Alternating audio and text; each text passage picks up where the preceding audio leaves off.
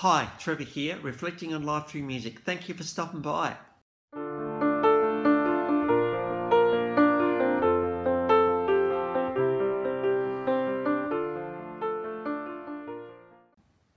Well, coming again today, you're very, very welcome. How great to see everybody here.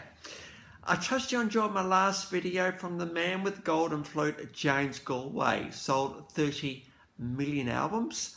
And we looked at when he went solo and how gutsy and courageous that actually is. So I trust you found that one encouraging. So we'll look at it for our own lives.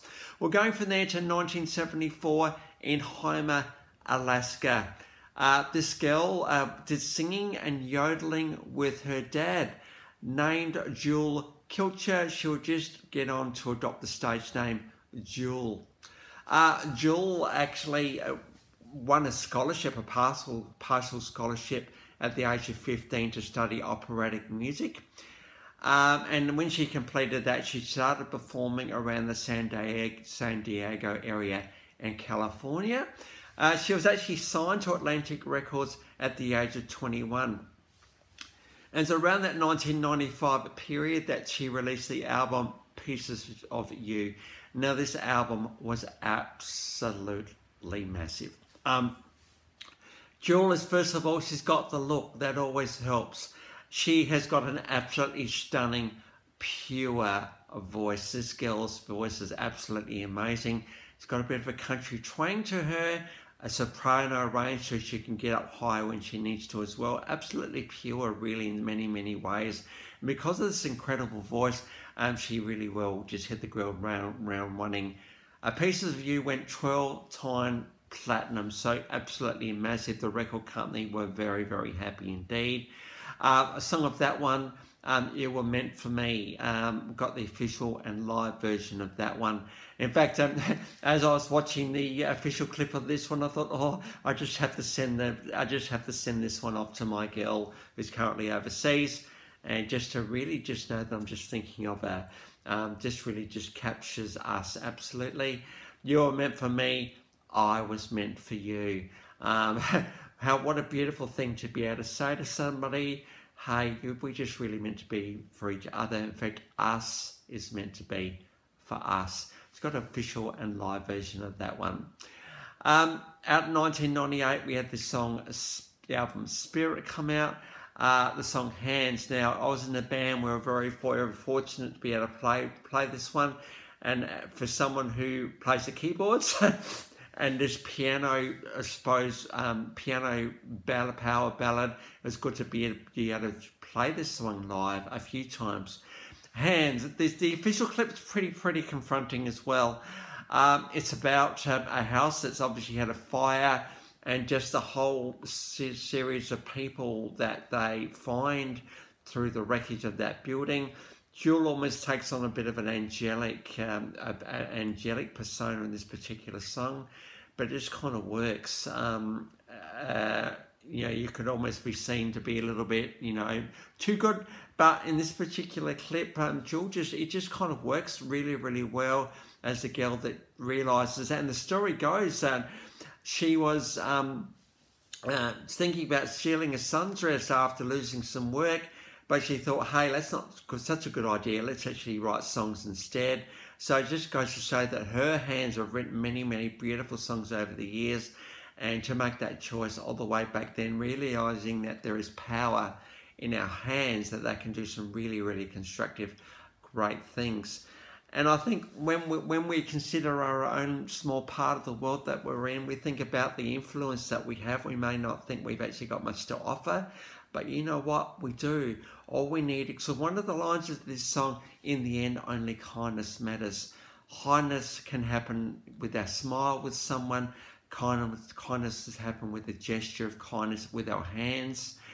Hands are just one of these things that enable us to give back. Hands enable us also to receive when kindness is offered in our direction.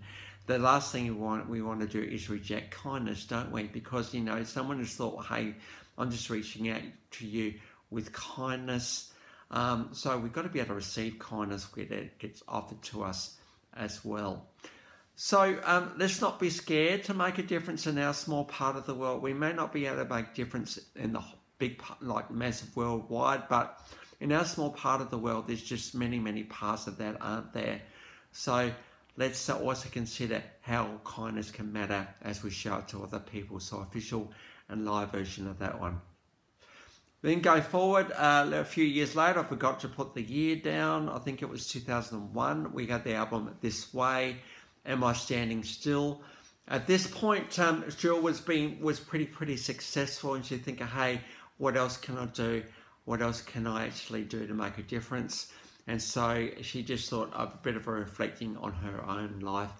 Am I standing still? We've got an official clip of that one. Move forward, 2008, we've got the album 0304. She was a bit about reinventing herself, and she came up with, electric pop, the song Stand, which is all about asking the questions about where we are going with life. One of the great things about Jewel is she's not scared to actually push into the unknown and push into the bit more tragic, awkward times of life. Life just seems to carry on no matter what. And sometimes we need people to speak in it to say, hey, does it need to keep going the way it already has? So we've got a TV version, and we've also got the official clip of Stand. She's won a few awards, this girl. She's 5 San Diego Music Awards, ASCAP Pop Awards, American Music Awards, BMI Awards, Billboard Music Awards. And she's been nominated quite a few times, including for a Grammy. So Jill has been absolutely recognised by the industry as being a major contributor to it. Pretty well from 1995 up until now. So her first album did celebrate a 25-year anniversary in 2020 and did get acknowledged and re-released at that point. Between 1995 and 2022, there's been 13 studio albums, 4 live albums, 5 compilation albums, 5 video albums, 35 music videos, 7 EPs, and 38 singles, estimated to have sold 30 million albums. So for someone who, the industry has absolutely embraced and loved, so has the public. 30 million albums is pretty amazing, and she well and truly has contributed to this legacy, this collaborative legacy of this thing called music.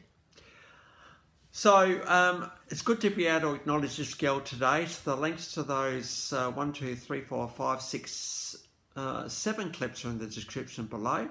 And I've also included my last video on James Galway, so if you want to recap on him, feel free. Well, if this is your first time to Life Reflections through Music, or you come back for another one, how great to see everybody here. This is a little channel that could, and at the time of recording this video, 78 subscribers. So, that's all you guys are very special and significant to me. So thank you for hanging in there. Well, next time we're going to get onto Jim Crochet. So until then, I'll catch you around. Bye for now.